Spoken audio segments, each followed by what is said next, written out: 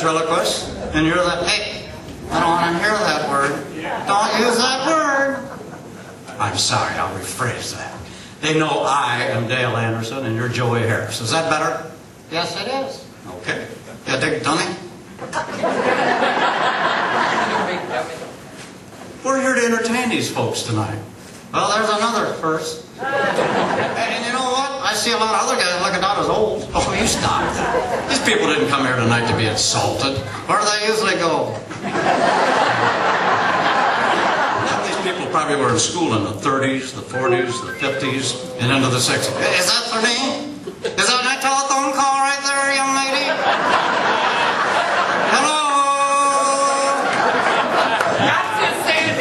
Well, anyway, a lot of these folks, they probably were in school in the 30s, 40s, 50s, and into the 60s.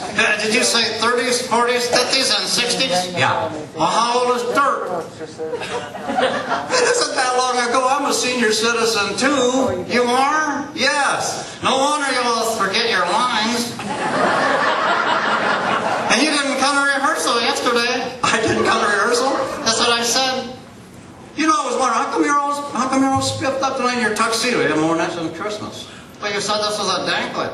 Yeah. I didn't want to be underdressed.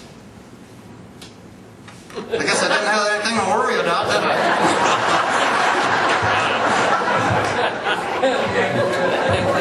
Oh, here's something. I know I am. And, what did you talk about the last time we were here, Dale? I think we talked about your Uncle Charlie and all the problems he's having. Didn't we talk about my Aunt Grizzle and my cousin Ziggy? I don't think so. Well, let's talk about them now. They're not here. Aunt Grizzle was reading that it takes $10 a year to support a kid in India, so she sent my cousin Ziggy there. Poor Ziggy. And you know, that's an awful neighborhood I live in. I know, it's pretty rough down there. It sure is. Any kid with teeth is called a sissy.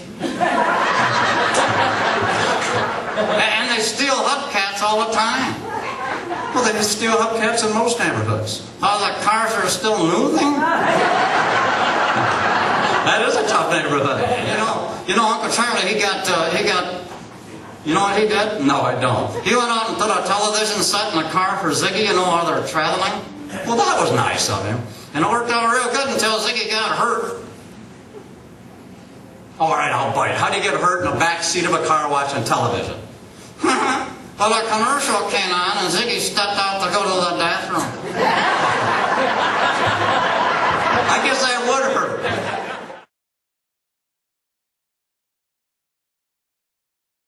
And we pegged our pants. What the heck is that? When we pegged our pants, Joe, we would tailor them down by the ankles. So they were so tight, you could barely get your feet in them now. You got it, putting me on. No, I'm not. That's the way we wore them. But I want to get something straight. Okay. You wore a black striped shirt. Yeah. And black pants that were real tight down at the ankle. Yeah. You know, if you'd have had a little hat and some goggles, you could have rode in a Kentucky Derby. Oh. Pick on me.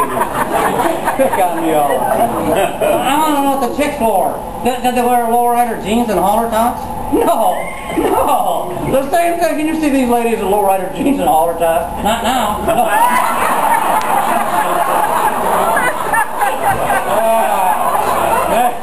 No. You know what I like? What's that? I like the old westerns. Really? Yeah. I really like the Lone Ranger. Oh, you mean Lone Ranger? Well, they was all alone until they hooked up with Tonto.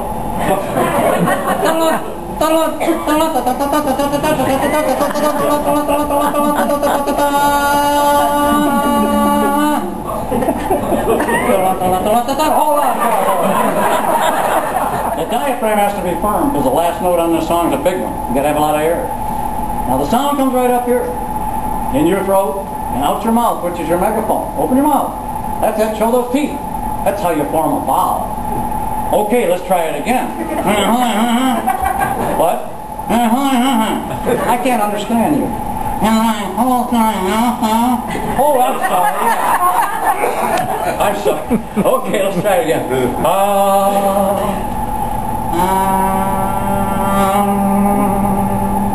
I guess I know it's a little harder to be a ventriloquist, isn't it? I can still do it. All right, you want to try it again? Heck yeah. All right, remember, you got to do the voice for me. Got it? Okay, go ahead.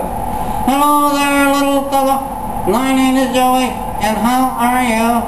My name is Dale, and I'm a great big dummy. Joey.